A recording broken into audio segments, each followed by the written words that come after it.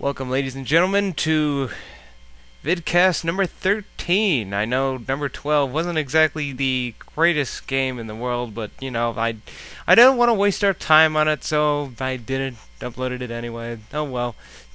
You'll get the good ones and the bad ones sometimes. Anyway, we are on Langres once again with, Krausen as the Panzer Elite versus HQStorm as the Americans. And with me are my two fellow clanmates, Handsome Rob and Eclipse. Howdy. Hello. Well, hopefully, according to people who have seen this vid, I will not name names. The match is going to be a good one, so hopefully it'll make up for last week. Alright, get ready to hit your play buttons, boys, in 5, 4, 3, 2, 1, hit it! And we're off.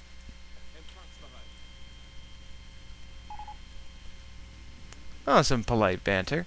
Hi. Hi again. Smiley face. GLHF. Indeed. Alright, 2 Panzer Grenadier squads coming out. I see that. Got a 2NG start from HQStorm. Immediately threw up a barracks. I see that as well. Spreading their forces out. Getting surrounding territory with the Kettencrad leapfrogging to a manpower point pretty quick. Not a bad idea, really. Yeah, with the way that territory's connected, that's really not a bad idea with that one. Indeed. Where's that Kettencrad going? Ah. Going straight for the fuel point.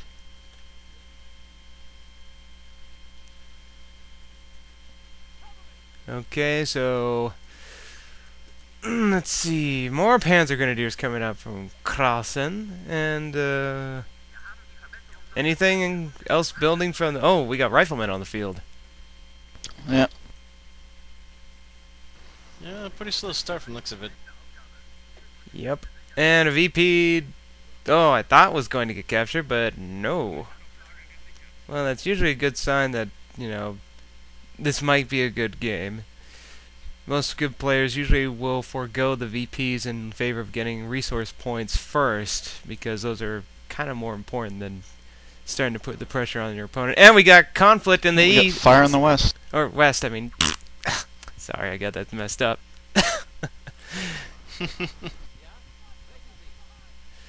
Krausen moving in to take the munitions. He's got fuel dominance right now, actually. Oh, yeah. It's got plus 21. It's pretty good.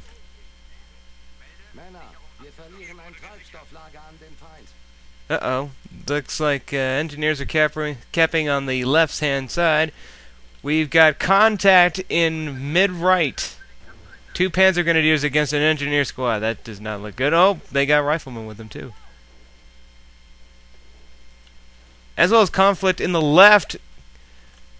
Panzer Grenadiers with Gewehr 43s in the house, just picking off the Riflemen from afar. HQStorm pulling back.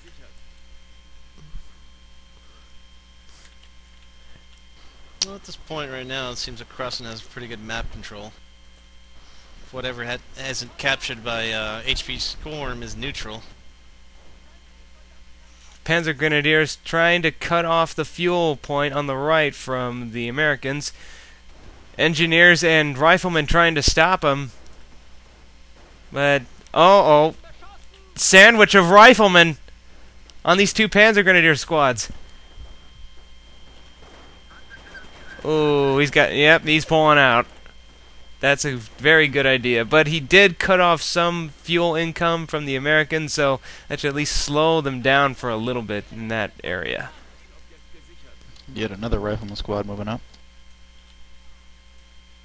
Krausen moving back to capture that fuel point on the west. Fortunately, another Panzer Grenadier squad runs into the 2 Rifleman squads and is forced to pull back. And what is he? Oh, more Panzer Grenadiers coming from Krausen. Jeez. And we got Riflemen trying to take the manpower point next to his base. But now it's his turn to start pulling out the numbers game with his Panzer Grenadiers. Riflemen set up on a nice heavy cover position, trying to pick off some Panzer Grenadiers. Oh. This could really get ugly. Uh-oh. What happened? Krausen moving in on the south man point to cut him off from the fuel again. Yeah, I noticed that with a Ketten. And he does it! Right side's been cut. That's a nice point harassment. Even more Riflemen. Wow. It's just Panzer Grenadier spam versus Rifleman spam right now. Ooh, and the Panzer Grenadiers with Gewehrs are pulling back. We got another Gewehr 43 upgrade. But yeah. Ooh. 5 Panzer Grenadier squads versus 2 rifle squads and a flamethrower team. This is going to be interesting. He's got to pull that Kittengrad from the field point. Oh yeah, but he did his job. He's doing nice micromanagement of constantly harassing his points and pulling out. Meanwhile, it's just... Ooh, man. Panzer Grenadiers are winning the battle, forcing the Americans to pull back. And finally, the Panzer Elite is finally building another building. The logistics company. Looks like we're going to focus a lot on Panzer Grenadiers this game. Gee, I wonder... Got a supply yard coming up for the Allies. Yeah, I was wondering why there wasn't a lot of infantry on the field. Yeah, that's definitely going to be a boon if he plans on constantly using infantry.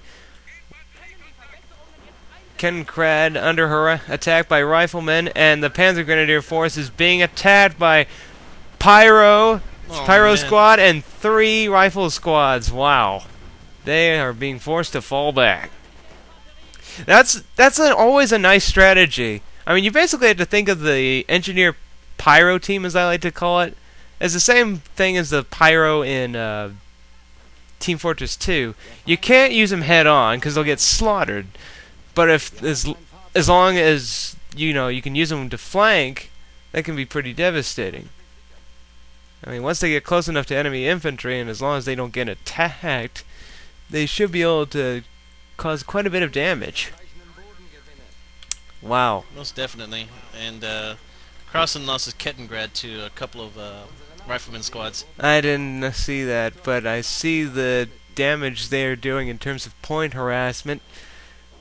The entire right side is falling to the Americans. This is not good for Krausen. Wow, we got a Panzer Jäger. He's keeping the VP on the west side that the Allies used to hold. Yeah, well, HQStorm's grabbing territory. Seems Krausen's grabbing the VPs. Well, I stand corrected. It seems like HQStorm's taking Krausen's VP on the east side. Yep. And wow, the left side is also beginning to fall to Americans. This is really not good. He needs to get that force back into play. And we have an armored car coming from the Panzer Jäger Command. That ought to unleash hell on the Riflemen. And conversely, we have an M8 coming out of the motor pool that the Allies built. Oh, goody. Wow. This does not look good. It's very symmetrical battle. Yeah, very similar build strats going on between these two. But there's a problem. The armored car probably won't stand toe-to-toe against an M8.